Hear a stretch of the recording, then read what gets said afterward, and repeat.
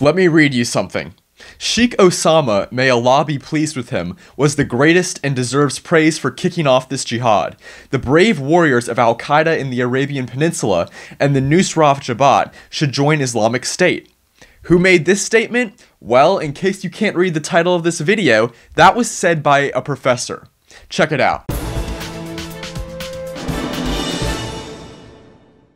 Kent State University in Ohio suspended and booted history professor Giulio Pino off campus after the dude apparently lied to the FBI during an investigation.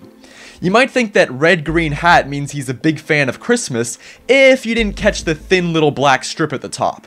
It seems instead to be a pro-Palestinian hat, so he probably doesn't have much love for the fat man in the red suit.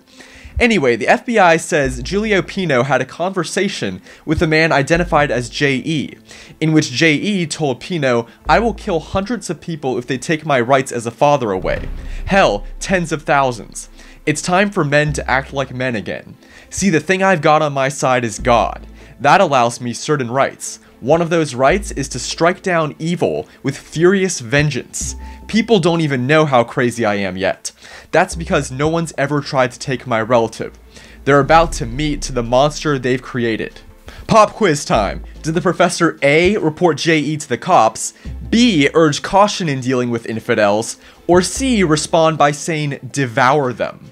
If you guess C, you're probably right, even though Pino denies it. But come on, I mean, look at some of these photos he put on Facebook.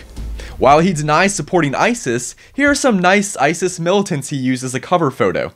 Oh look, here he is by the Capitol. He must really love America. Just ignore the caption where he says, "I told Zia Jarrah, one of the 9/11 hijackers, to head for the Capitol, but did he listen? No."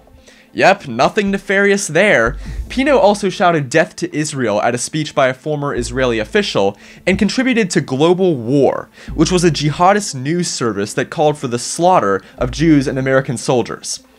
The professor was previously investigated for saying the White House would need more body bags when emailing other professors, and in an open letter to pro-Israel academics, said they're responsible for cold-blooded, calculated killing, saying their names are scrawled on every bullet fired, bomb dropped, body buried, and burnt forehead in Gaza.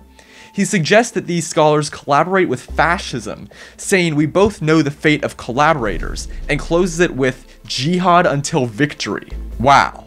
If Pino's this brazen with his views in front of professors, imagine how he treats students who aren't his peers, but instead his subordinates. Or treated them, I should say. He's off campus for now and plans to retire in spring 2018. For Campus Unmasked, I'm Prof. Shimshock. If you like this video and support our mission, please make sure to comment and subscribe. If something happens on your campus and you'd like us to investigate, send us details using the form on campusunmasked.com.